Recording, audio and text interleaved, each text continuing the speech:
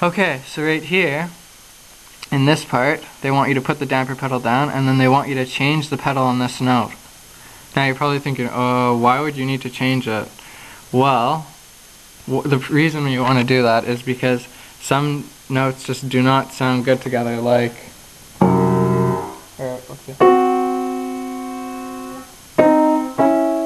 stuff like that. So you have to think, as long as you're holding the damper pedal down, you like putting this note, that note all together. So what does that sound like? Not too good, right? No.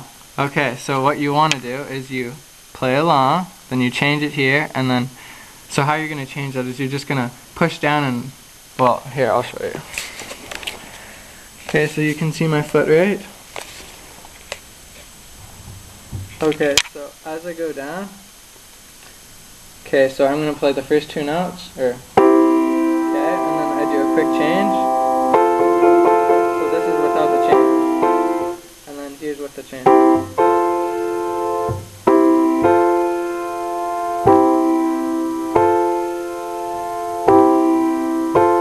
kind of like that.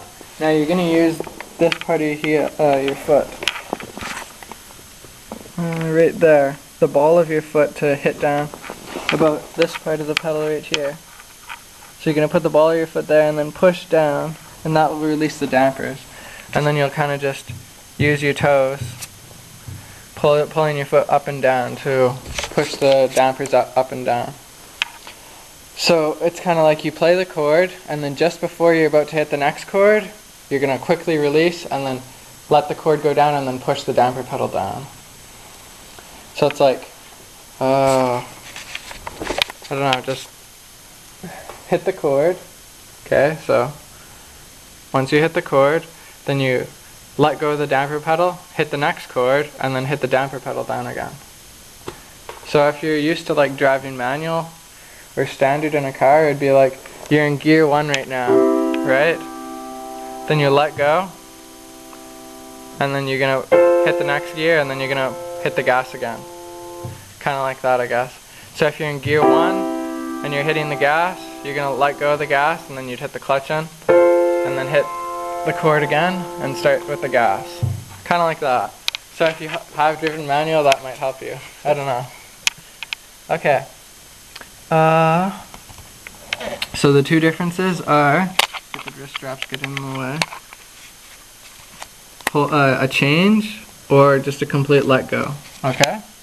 Now I'll quickly explain the other two pedals very swiftly because they're not as important.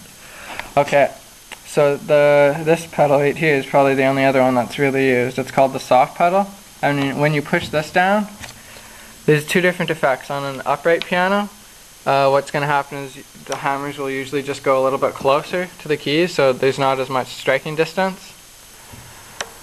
Okay, and with this, the soft pedal, on a grand piano, I don't think you can see that, but you'll watch. I'm not moving the camera. The whole keys, all the keys are sliding over slightly. And what that does is, see these little things here? They're called hammers. And see, when you hit the key, it's going to come up and then it's going to strike the string. And as it strikes the string, then the damper comes up. So you hit the key, it goes through a whole bunch of mechanisms, and then a hammer comes up and bam, it hits the string, and that starts the sound. Okay, so to get less of a sound, what they're doing is they're just offsetting it, so it's like not a direct hit. So you're actually only hitting two strings now.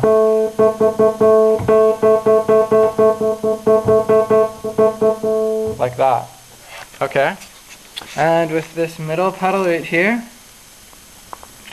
all it does is control this half of the keyboard.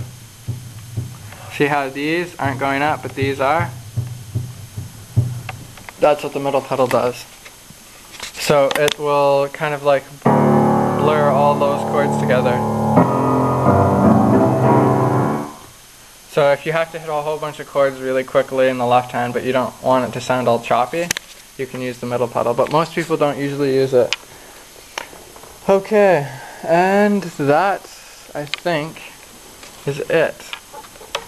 So soundboard, pin block, hammers, strings, action, or dampers. The action is inside, and I don't want to take it out because it's pretty fragile. It's a whole bunch of different complex things inside there. And then you have the soundboard up there, and then the cast iron frame.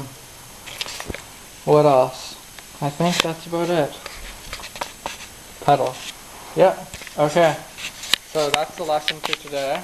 I know there wasn't anything that I actually taught you for like songs or technique or anything like that, but I hope that was helpful and maybe it helps you understand the piano better so you can play it better.